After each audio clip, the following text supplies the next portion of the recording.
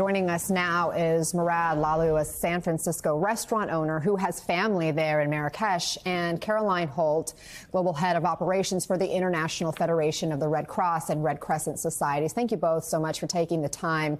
Mourad, thank you for getting up so early to be part of this. I know it's been probably a very stressful few days for you. How's your family doing, and what are they telling you about what happened?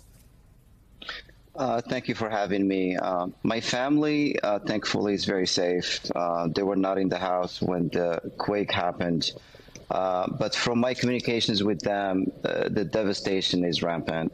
Everybody's affected. Everybody knows somebody who either lost some family member or some friend or lost a home.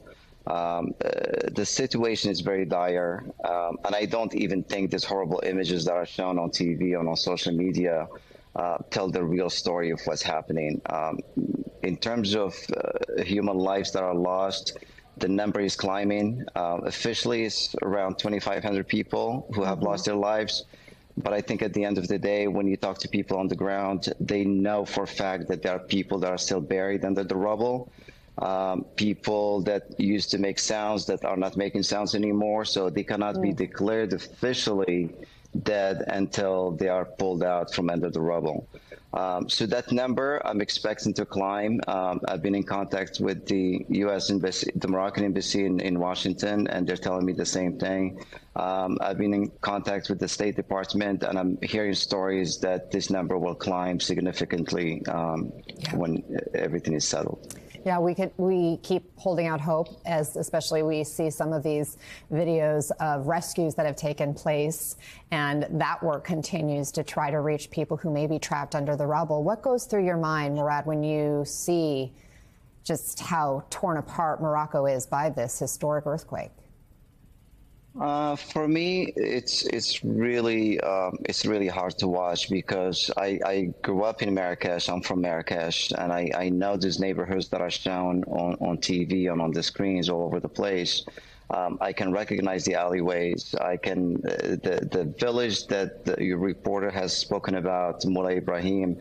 I used to go there pretty much every couple of months, so I know what those homes meant to not just the people who lived in them, but also from a cultural perspective. These are remote villages, remote communities. They have their own dialect. They don't even speak the Moroccan dialect.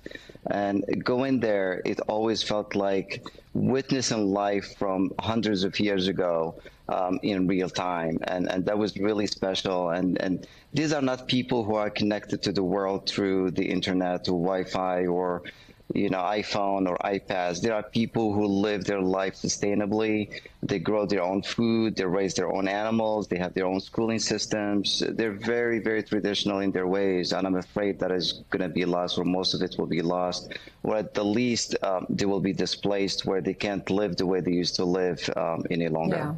Yeah, we see the damage is so severe, really, throughout the areas impacted, but it does vary. In some images, it appears like some buildings were reduced to dust. I mean, what's your sense of why this earthquake was so devastating and so deadly? Well, you have to think about it from a different perspective. When these homes and these villages were put up hundreds of years ago, thinking about, seismically retrofitting the buildings was not something on their mind. These are adobe buildings. These are buildings that are built to keep people from the heat of the summer and the cold of the winter. So the walls are really thick, and they're made with clay and hay and, materials that are not necessarily, they're heavy. And when there is an earthquake like this, everything crumbles. There's nothing that will keep the walls up. There's nothing that will keep the ceilings up. And Morocco, and especially Marrakech, has witnessed a tremendous growth in tourism and people from other countries loving the country and falling in love with the country, and they decided to come and move in and buy homes. And the construction business just bloomed over the last 20 years. So there were a lot of homes that were built rapidly to accommodate the demand. And I think that's part of the problem. So it's a double-edged sword where the old homes crumbled because they're old, and the new homes crumbled because they're not built in a way that is sustainable. It's all so sad to see.